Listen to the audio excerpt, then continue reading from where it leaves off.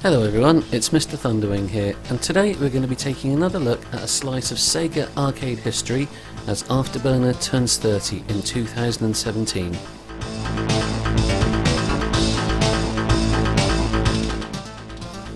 I'm also going to be looking at the game's legacy, looking at its sequels, pseudo-sequels, home ports and spin-offs. Now it's time to dust off your aviator shades, get your flight suit on and put your tables and chairs back in their upright position as we blast off with the original Afterburner, which was cleared for takeoff in the arcade in 1987.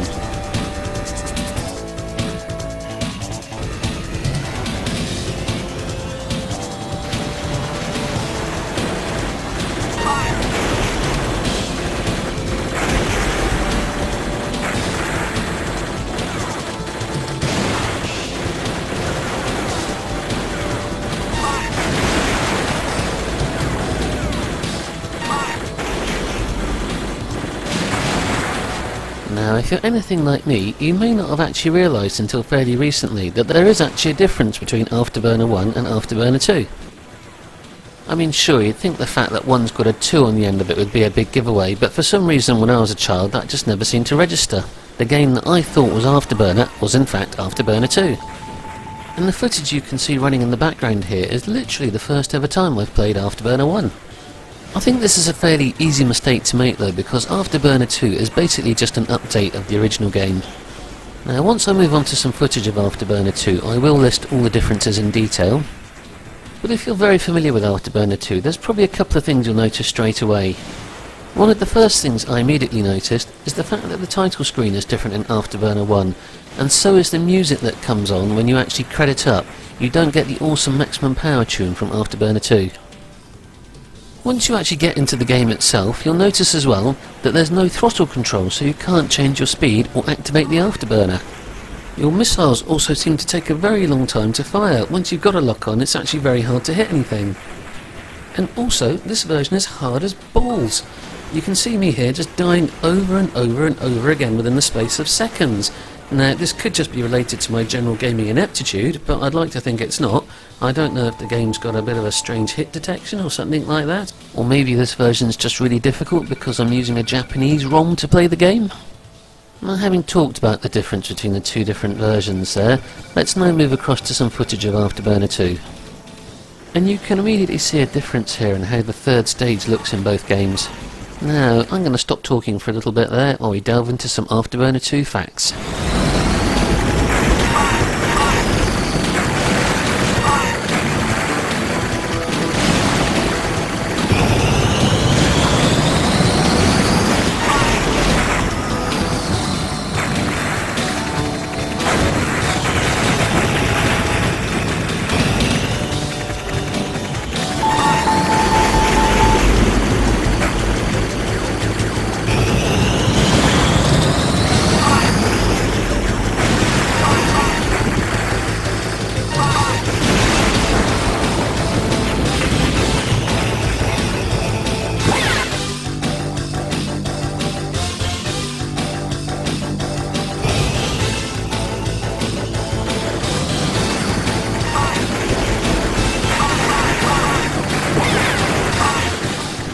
So for me, Afterburner 2 really is the definitive version of the game. This is the one that I grew up with. Now, as I previously mentioned in the annotations, the game came in 3 distinct varieties in the arcade. A standard upright version, the deluxe super duper hydraulic version, and there was also a third type of hydraulic cabinet known as the commander version. And back when I was a fresh-faced idealistic young lad, there was an arcade not that far from me that actually had one of these commander versions that you could play for only 30p a go, which was an absolute bargain back then.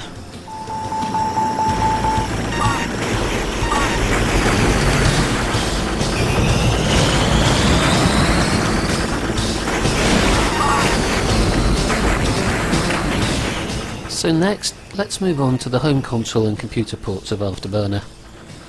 Starting off with a look at the ones that I've either owned myself in the past or I've had access to, and then moving on to the other versions after that. Now, like my previous look at 30 years of Outrun, I'm going to be using a combination of footage that I've recorded myself here and footage which I've obtained from YouTube. So for any footage I use that wasn't something that I've recorded myself, I'll put the name of the uploader in the top right of the screen, as well as the name of the video, and I'll turn that into a link that you can click on at any point to actually go to it. So let's get the ball rolling by having a look at the first ever home computer version of Afterburner that I owned, which was for the ZX Spectrum 128K. Now, although the video that you can see running here isn't mine, I still do actually own a copy of this game, complete with the ZX Spectrum itself, which is currently living in a box somewhere in my parents' attic. Unlike the version here, mine was for the ZX Spectrum Plus 2, which meant I had to load it from a cassette, rather than a disk drive. Although this version does look very simplistic, I think when you take into account the limitations of the ZX Spectrum, it's not a bad conversion overall. And although the box art for the game didn't explicitly state this, this is actually a port of Afterburner 2. If I remember correctly, you were able to toggle the speed using the spacebar when you were playing with the joystick.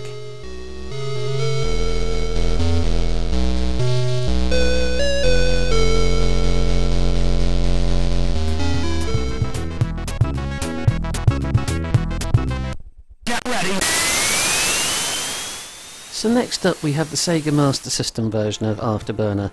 Now, I never actually owned this one back in the day, but I did borrow it off someone that I went to school with for quite a long time, so I did play this quite extensively when I was younger. And although this and the ZX Spectrum version both came out in 1988, we can see that this is actually a version of Afterburner 1, as evidenced by the lack of throttle controls and the matching title screen. Despite being based on the earlier version of the arcade game, this was obviously a huge step up for me compared to the ZX Spectrum, but when I used to play it back then, it didn't actually sound as good as the version of Afterburner that you can see me playing here, because I'm using an emulator for this, which actually emulates the Sega Master System's add-on FM sound unit.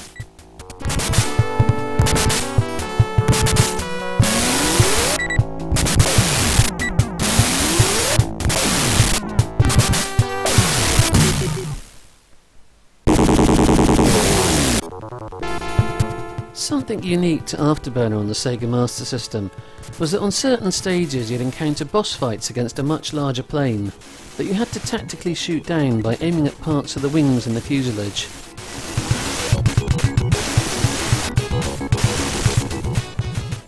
Another interesting quirk of the Sega Master System version of this game is that by simply banking left or right, you can actually make it through all the way to about the 12th stage without actually getting hit by any of the enemy missiles. You can see them all here just harmlessly flying past me.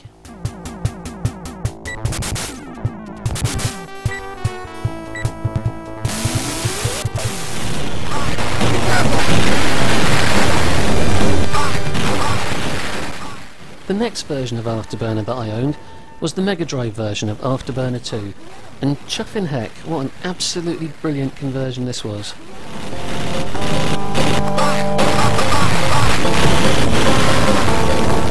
Whilst the Mega Drive isn't quite able to match the scaling effects of the original arcade hardware, I think it does a pretty decent job of trying to replicate it. The game moves at a pretty speedy pace, and thanks to the fact that the Mega Drive had a 3-button pad, it was able to replicate the original Afterburner 2's arcade throttle controls by assigning the A button to speed up and activate the Afterburner, the C button to slow down, and then leaving the B button to fire the missiles whilst the Vulcan gun auto-fired on its own. The Mega Drive version also did a really good job at replicating the arcade soundtrack with suitably Mega Drive-y sounding versions of the original arcade game's iconic tunes.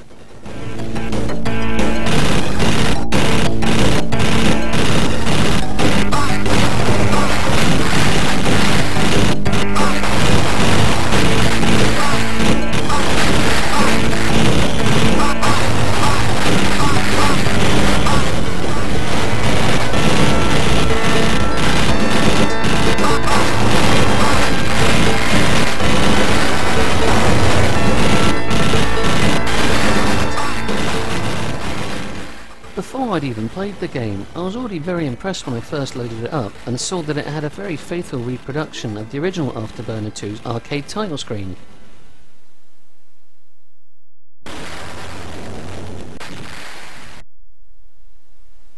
Right down to a pretty awesome rendition of the original arcade machine's title screen music.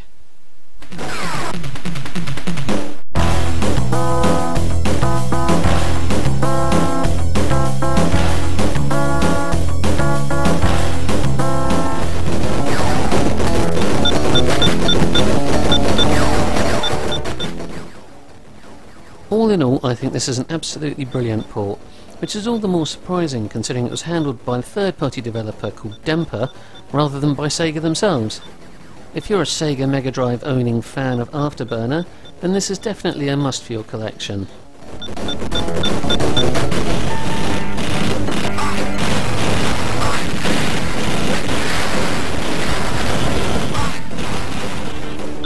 So let's move on from the Sega Mega Drive now to the last version of Afterburner that I owned, and in fact which I still do own. So this is of course the version of Afterburner 2 that came on Sega Ages Volume 1 for the Sega Saturn.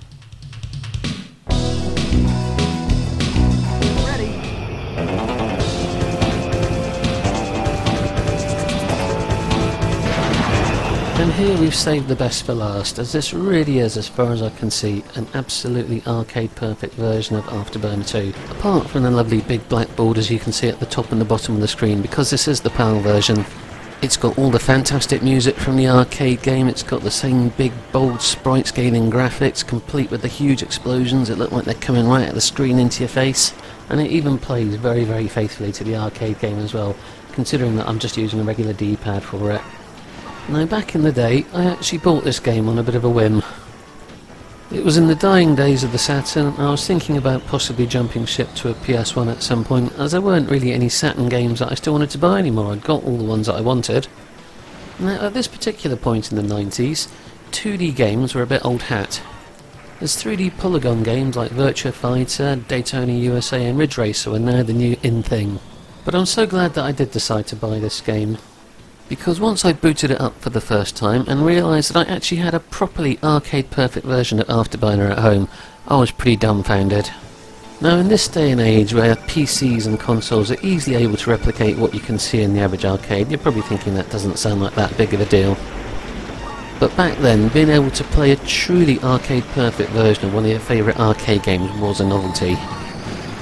Now one of the other awesome things about this game was because of the fact it came on this newfangled CD technology, it meant I could actually put it into my stereo and listen to all those awesome rockin' Afterburner 2 tunes through a proper pair of decent speakers.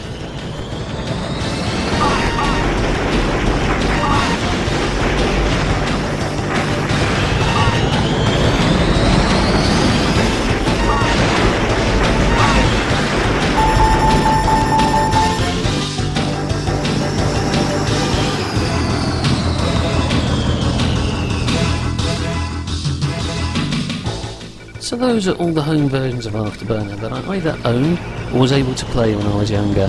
Now, moving on from that, let's have a quick look at all of those side by side before moving on to the other home ports.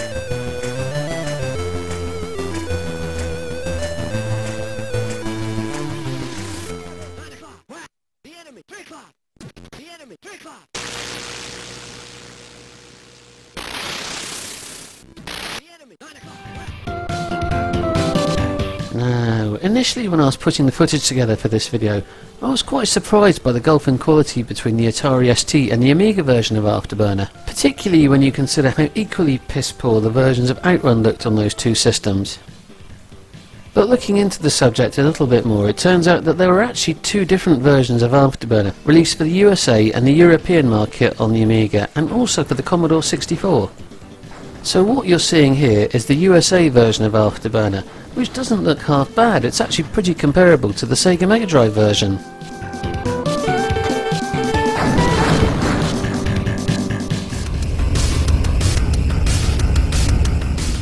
By way of comparison, this is the version that we got in Europe.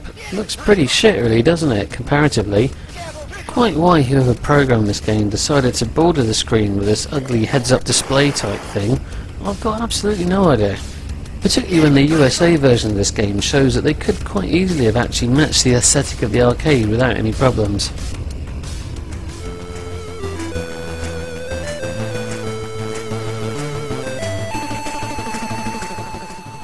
And we can see here that the Commodore 64 version of Afterburner on the right looks light years ahead of the European version on the left.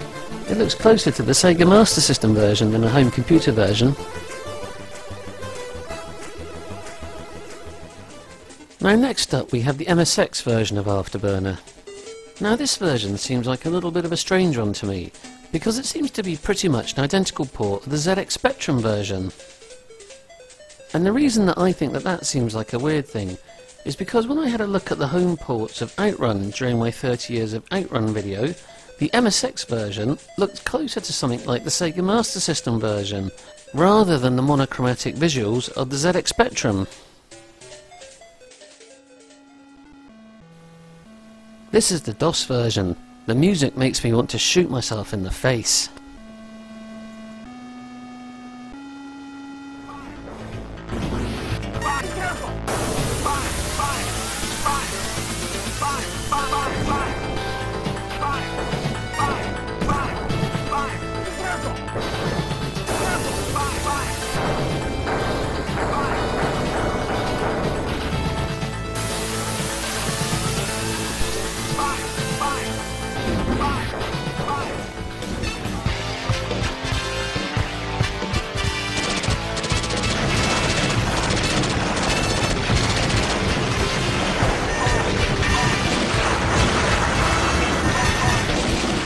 So these are all the home computer ports of Afterburner and Afterburner 2 that I'm aware of.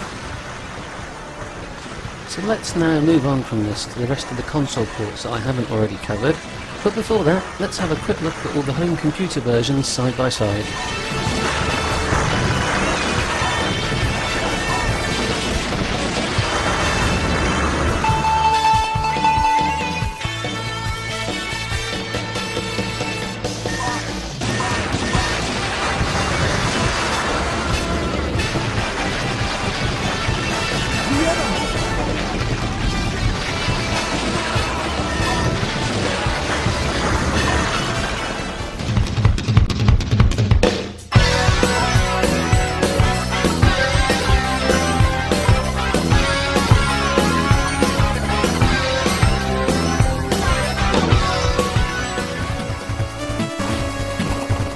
So we've already had a look at the Sega Master System, Sega Mega Drive and Sega Saturn versions of Afterburner. Let's have a quick look now at some of the other home console ports, starting off with the PC Engine version.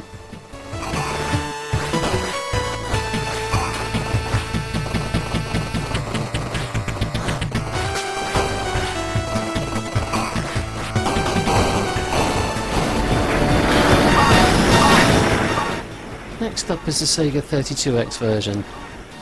Now, I never actually got to play this version back in the day, and I think a lot of the games magazines at the time said that this version was arcade perfect. And it is extremely close looking, but I think that the frame rate is just a tiny bit less smooth than the Saturn version.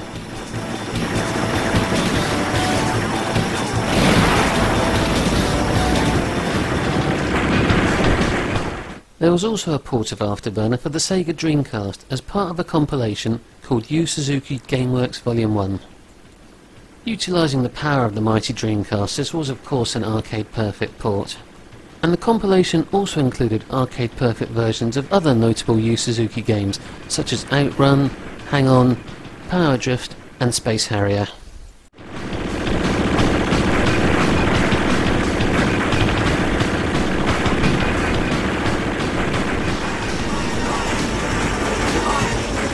The most recent port of Afterburner has been for the Nintendo 3DS.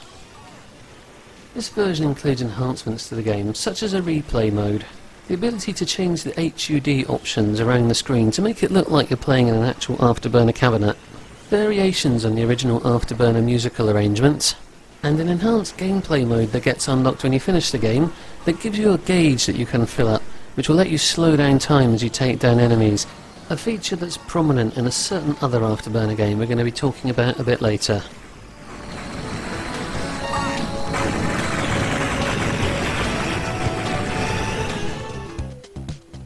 The 3DS wasn't the first Nintendo handheld to receive its own version of Afterburner though. Before that was Sega Arcade Gallery for the Game Boy Advance, which also contained ports of Outrun, Super Hang-On and Space Harrier.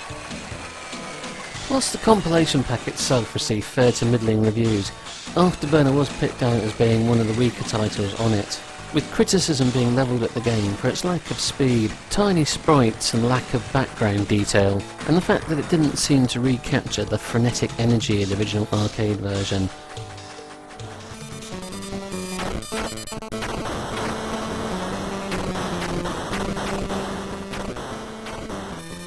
But the Game Boy Advance wasn't even the first Nintendo system to get a copy of Afterburner.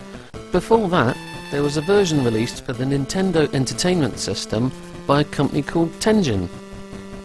Now, whilst I've already featured two Nintendo system versions of Afterburner here already, back then Nintendo and Sega were bitter rivals, and this game was in fact completely unlicensed. Tengen had successfully reverse engineered the NES's copyright protection chip, and then promptly took it upon themselves to start releasing a load of bootleg, completely unlicensed games on the system. The Big N were understandably not happy about this and took Tengen to court, suing them for both patent and copyright infringement, preventing them from producing their illegally created games.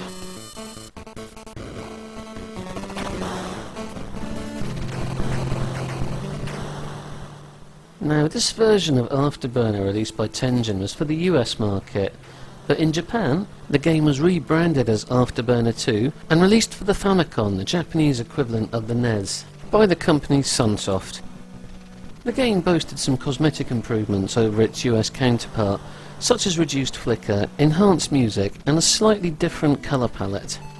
Now, to be completely honest with you, I'm not 100% certain how things lie with the legality of this game. At the end of the day, it's still a Sega arcade game coming out on the NES at a time when Sega and Nintendo were rivals and they wouldn't have been producing games for each other. And whilst the case of Nintendo versus Tengen is pretty well known, I can't find any similar information at all to suggest that either Nintendo or Sega had any dispute with Sunsoft. So this Japanese Famicom version of Afterburner 2 is a bit of a strange one. I really don't know if it's a dodgy bootleg or if it was officially released or what. Take control of your own F-14 jet fighter and experience all the thrills of real battle action with Tiger's new electronic tabletop arcade game, Afterburner. Destroy... Yeah, all the thrills of real arcade battle action. My arse. This was simply a larger version of this crappy LCD version of Afterburner that was released by Tiger in the US and by Grandstand in the UK. Also new from Tiger, Outrun, the electronic auto race game. So that concludes our look at all the home versions of Afterburner. Let's have a quick look at all the console versions side by side, and then we'll add in the computer versions as well.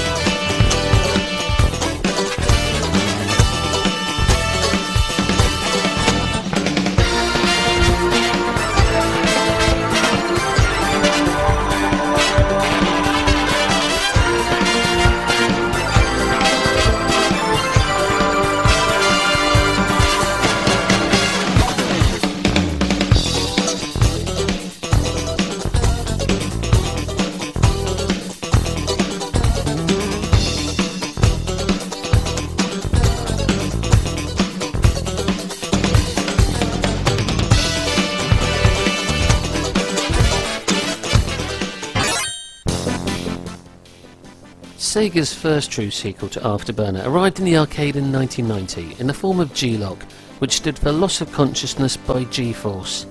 But wouldn't that have spelt out Lockbgf? I guess that just doesn't roll off the tongue quite as easily. 8 enemies.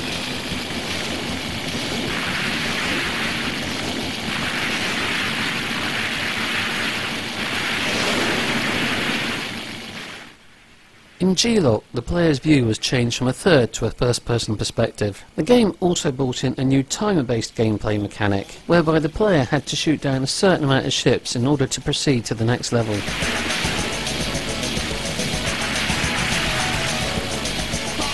G-LOC also worked with Sega's R360 cabinet.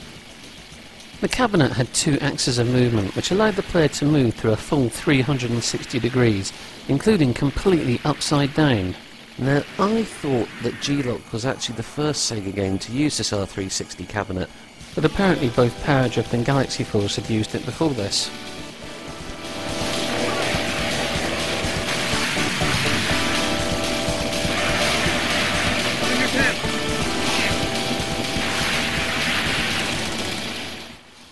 I never actually got to play G-LOC in the arcade, and I can't remember ever seeing one either in either its sit-down or stand-up form.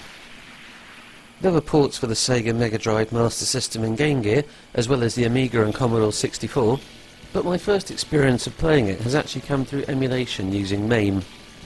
I really don't think I've missed out on anything by not getting to play this in the arcade though. G-LOC really does seem to me like a poor man's Afterburner. The music's rubbish, the gameplay is slow. Whilst the graphics have got that nice solid look of a Sega 2D arcade game, just in the little bit that I played there seems to be a lack of variety in the enemy jet types. You seem to spend the whole time shooting down other F-14s for some weird reason. And I really don't like this new style of gameplay where you've got to shoot down a certain amount of targets within a time limit. All in all, I think you're better off sticking with the original Afterburner than playing this. Next off the launch pad in 1991 was Strike Fighter, which only saw a release in Japanese arcades. Whilst graphically this obviously shares a lot in common with G-LOC, this does feel like a game that's more faithful to the original Afterburner, having both a faster pace and also getting rid of the time limit based mission structures of the other game. The music's even a little bit better as well, but it's still not a patch on the original Afterburner in my opinion.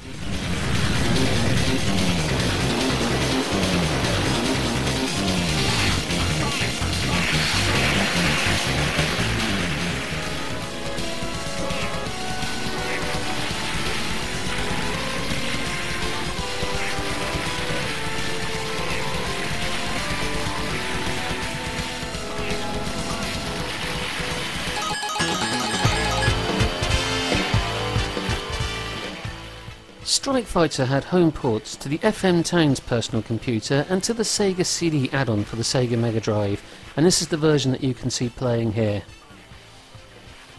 The ports weren't handled by Sega themselves, but by a company called CRI, and yes, I've never heard of them either.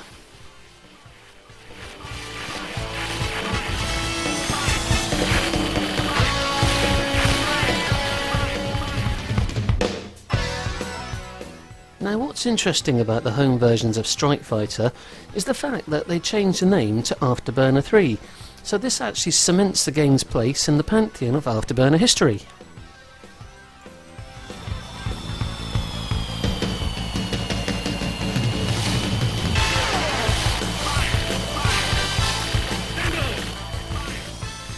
So it's just a real shame then that the name change seems to be just about the only thing that is interesting about this port. When you consider that this came out on the Sega CD, there really isn't that much of an improvement over the Mega Drive's graphics. There's barely any detail on the ground aside from a few tiny sprites, and there's no detail at all in the sky. Additionally, trying to avoid the enemy missiles feels more like a matter of luck sometimes. I think about the only thing that this game has got going for it are some pretty good arrangements of the original Afterburner soundtrack in CD quality.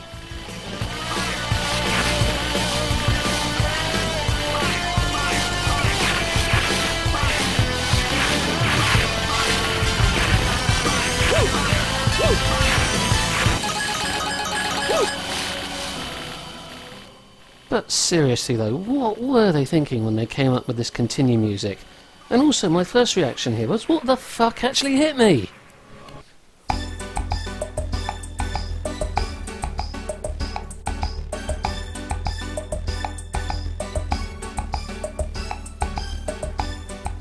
I subsequently realised those things on the floor were actually shooting at me.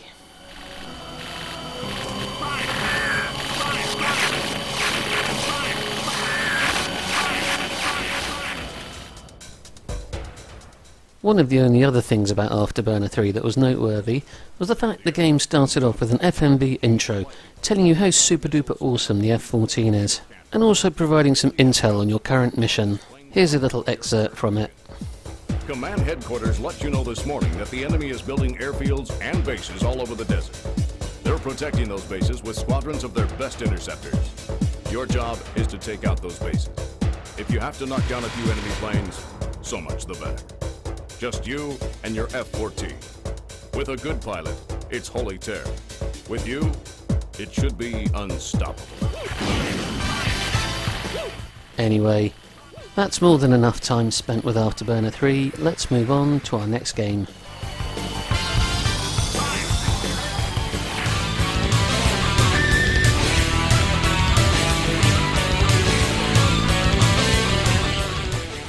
Sky Target was a 1995 release for the Sega Model 2 arcade board.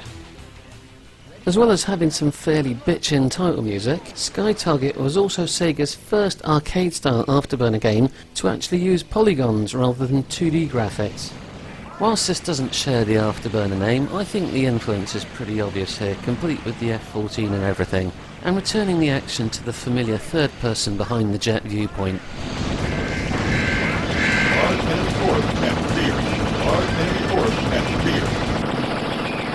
So this is another Afterburner type game that managed to pass me by in the arcade. And my first experiences with this game have been using the Sega Model 2 emulator on my PC.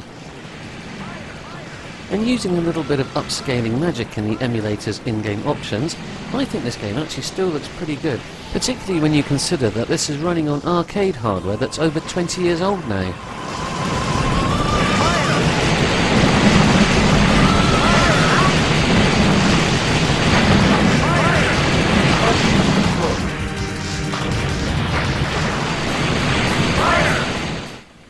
Similarly to the other sequels that we've looked at so far, the pace of Sky Target does seem to be considerably slower than Afterburner. And much like Afterburner 1, there is no way to change the speed of your F-14 in this game. I don't think by any means that's a deal breaker though, and this still does seem like a very fun game, and I imagine back in 1995 if you saw this running in an arcade, you would have been very impressed by the graphics.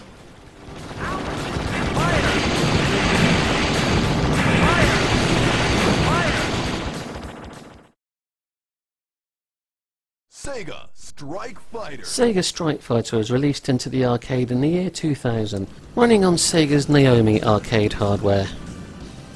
Now, the link here to the original Afterburner could be getting a little bit tenuous, but the extensive research that I've done on the internet, cough, Wikipedia, cough, does seem to indicate that this is part of the Afterburner series. And hey, it's a game about jets made by Sega for the arcade, and it even shares part of its name with Strike Fighter, which if you were paying attention earlier, you'll know was later renamed into Afterburner 3 when it got released for the home systems. In terms of gameplay though, the game doesn't bear much relation to the original Afterburner, focusing instead on a more simulation-centered style of gameplay. The arcade version even came in a 3-screen mode.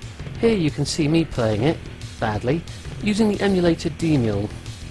The audio in this video came out a little bit distorted, so let's just watch a little bit of this with a bit more of that awesome Sky Target music.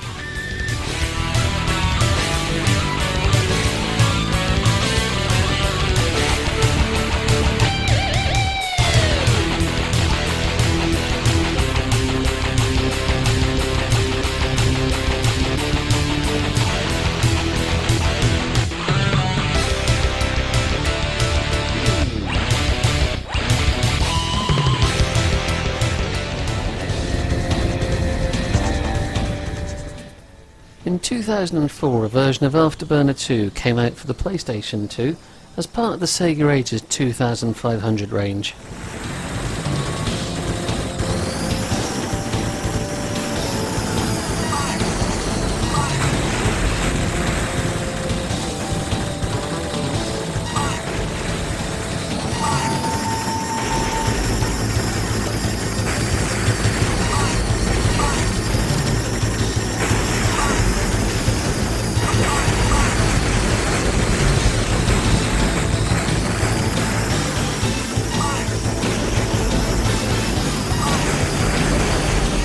Like the 3D remake of Outrun that came after it, this was rather a low quality affair unfortunately, with some fairly budget basement looking graphics.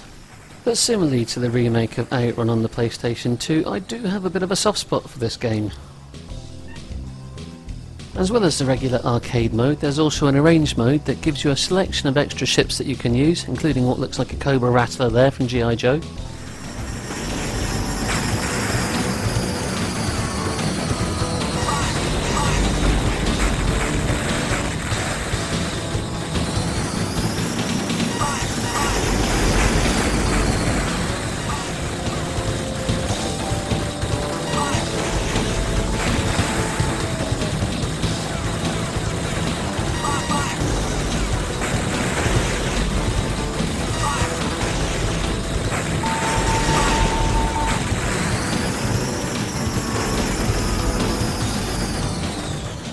In the original Afterburner 2, there were two sections where the plane would land and refuel.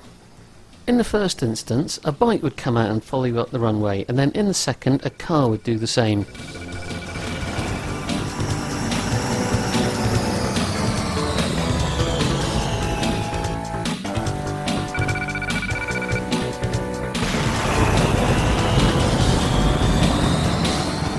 Now, the popular school of thought about this was that these were homages to Hang On and Outrun.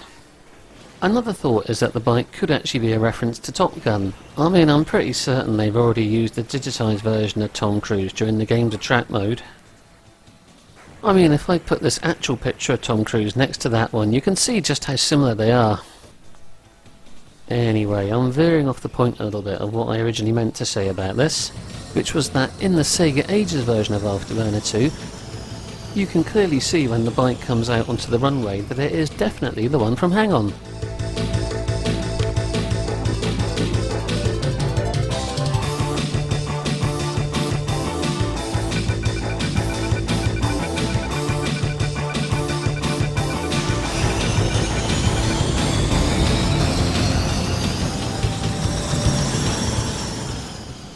And in a similar fashion, you can see that this is quite obviously meant to be the Outrun car, complete with the same looking male and female passenger.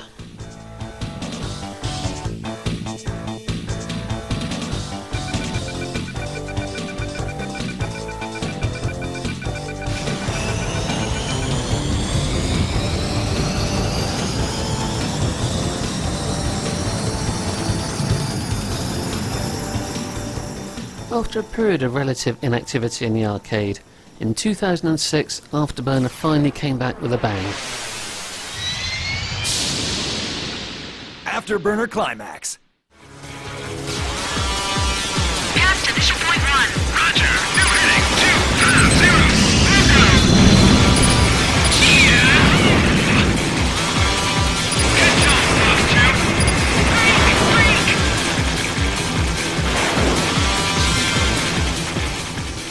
Running on Sega's powerful Lindeberg hardware, this was exactly the sort of modern update the series needed.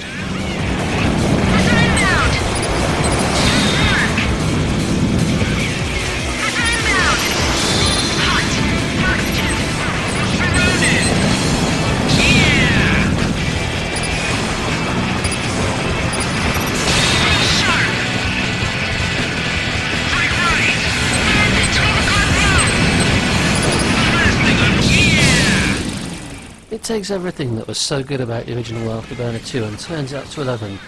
The graphics are absolutely fantastic, the game moves incredibly fast, the soundtrack is brilliant. There's even an option that lets you play the game with the original Afterburner 2 soundtrack, which as bonuses go is pretty goddamn awesome!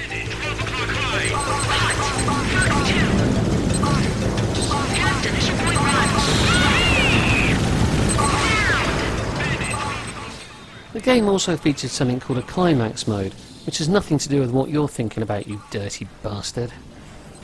The climax gauge in the bottom left of the screen would fill up the more enemy planes that you shot. Once activated, the climax mode would slow down time, allowing you to dispense your own brand of slow-motion, missile-related justice to the enemy forces of Zebra. That's what they're called, the bad guys, in this. And anyway, I'm English, damn it, it's Zebra, not Zebra.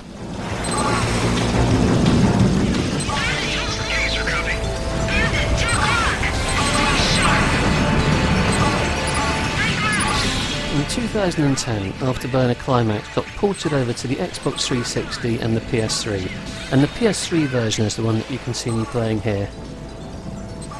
Arcade conversions seem to be a bit of a rarity these days, so I'm amazed that this game actually even came out on the home systems, but I'm so grateful it did, because it's awesome. I absolutely love it. There have even been versions of Afterburner Climax brought out for the iOS and Android systems.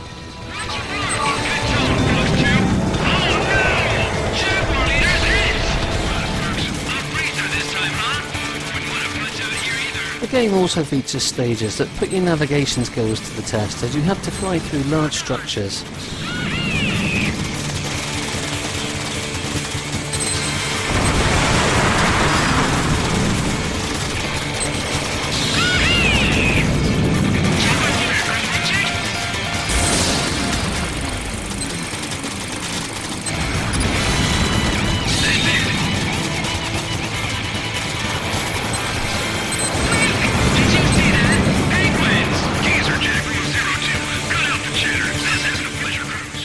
The game also features secret stages which will be unlocked when certain conditions are met, as well as EX options which will also get unlocked. In the gameplay featured here, I'm using some of those EX options, such as an extra large targeting reticule here, and also the ability to auto-fire the missiles and the guns. Don't judge me, I'm old and rubbish, I need all the help I can get at games these days.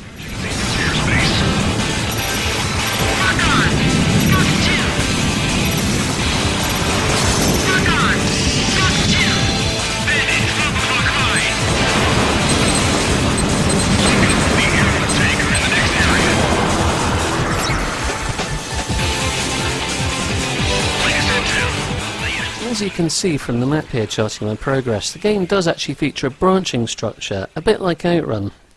The game gives you a choice of 3 different planes to use right from the outset, as well as several different colour choices for them to come in.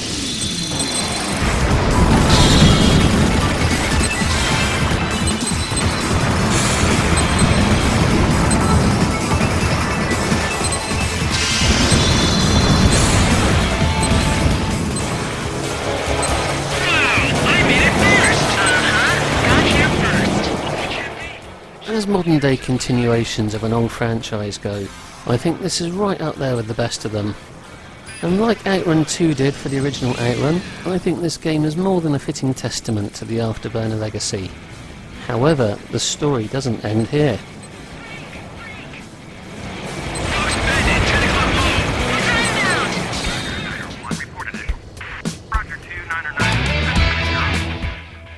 Afterburner Black Falcon was a PlayStation Portable exclusive that came out in 2007.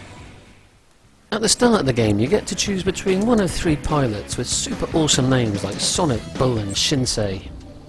The game's plot revolves around a terrorist group who've stolen a load of prototype fighter jets because reasons.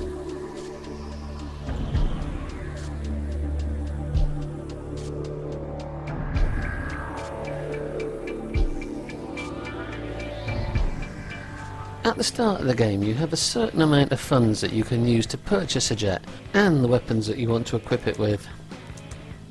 Now, in all honesty, I haven't really played through this enough to know exactly how the intricacies of this purchasing system work.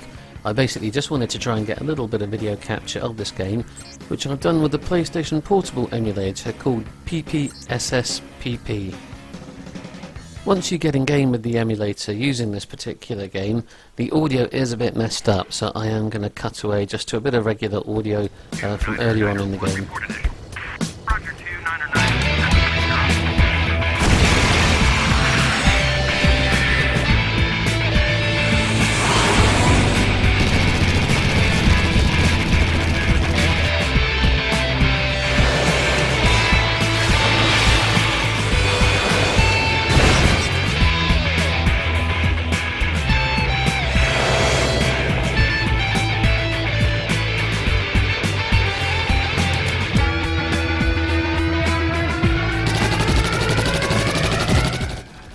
So I do actually quite like the way this game looks, although obviously it's no Afterburner Climax. One aspect of the game though that definitely isn't quite so good is the speed, which definitely seems to have taken a step backwards from Afterburner Climax in terms of slowing things down again. It's also worth pointing out here as well that whilst Afterburner Climax was developed in-house by the behemoth that is Sega AM2, Afterburner Black Falcon was produced by a third-party company called Planet Moon Studios. And yes, I've never heard of them either. Now, I haven't played this game enough to really give you like a proper opinion of it, but just from the little bit I played, it does seem pretty fun. But according to review aggregate site Metacritic, the game did receive average reviews, which I suppose is better than bad ones. One thing that is unique about this game in the world of Afterburner though, is the fact that it supports numerous multiplayer challenges in both 8-player competitive and 2-player cooperative modes. Now, whilst the home versions of Afterburner Climax were released 3 years after this, Afterburner Black Falcon does actually represent the last game in the Afterburner series so far, because the original Afterburner Climax came out in the arcade, as we mentioned before, in 2006. So whilst that wraps up our look at all of Afterburner's sequels, there is still a bit of Afterburner legacy stuff to talk about. And the first time Afterburner's iconic F-14 jet appeared in a game that wasn't an Afterburner one was in a slightly surprising place.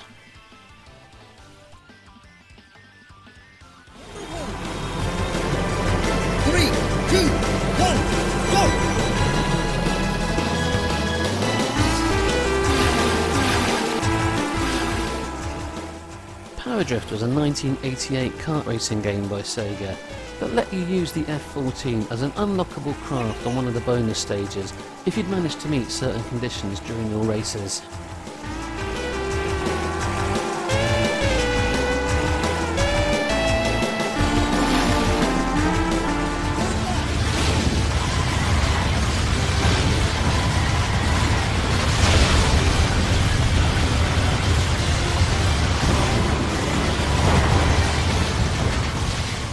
Bayonetta was a Sega-produced action brawler game that was made by Platinum Games. One of the stages involves a motorcycle chase, whilst the original Afterburner's main theme plays in the background in a remixed, rearranged form. And this theme was then later reused in the Wii U version of Super Smash Bros.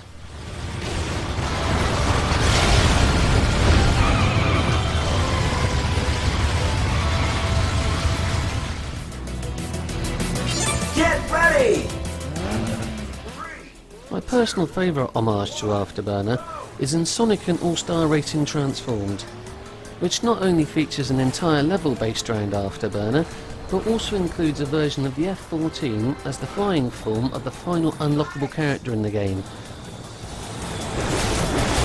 Long shot! Firework!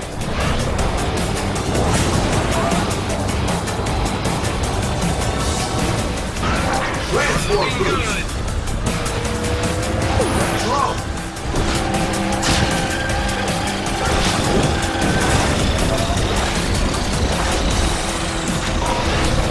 You're running a good race. Double roll! Great combo! Super pickup!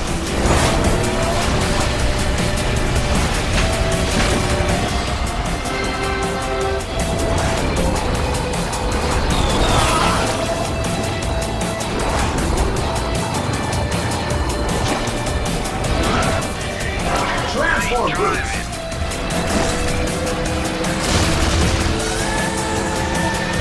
Super pickup! Nice work! Plenty of gas. Squeezy on the car.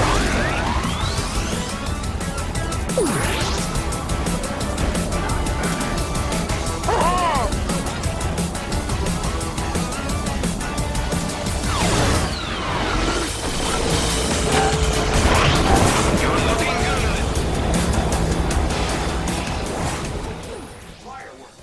The Afterburner 2 theme was also used in a rhythm action game by Sega, which I'm not even going to try and pronounce the title of because I think I'm going to get it wrong. There was also apparently a reference to Afterburner in the final stage of another one of Platinum Games' games, called Mad World. Finish! Congratulations! First place! And with the completion of the race there, we have now come to the end of 30 years of Afterburner. If you've made it this far, thank you for watching all the way to the end. If you're a fan of the Afterburner series, then I hope you've enjoyed the video. And if you're unfamiliar with it, then why not give some of these games a try? I'm sure you'll love them. Because the chances are pretty high that at some point in the past you've either played a game that's been directly inspired, or at least in some way influenced by Afterburner.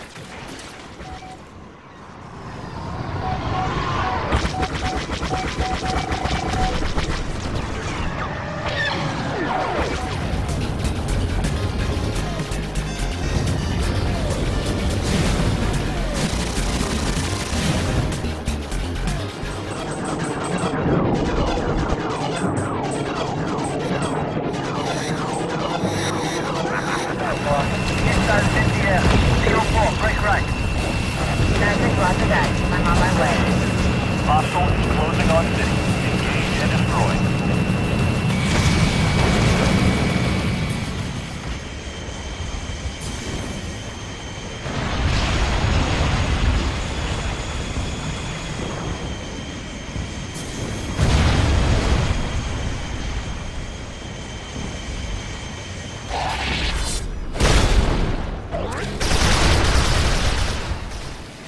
And so there we have it, 30 years of Afterburner. All that remains now is for me to say thank you for watching once again. My name is Mr. Thundering, and I will hopefully catch you again sometime soon.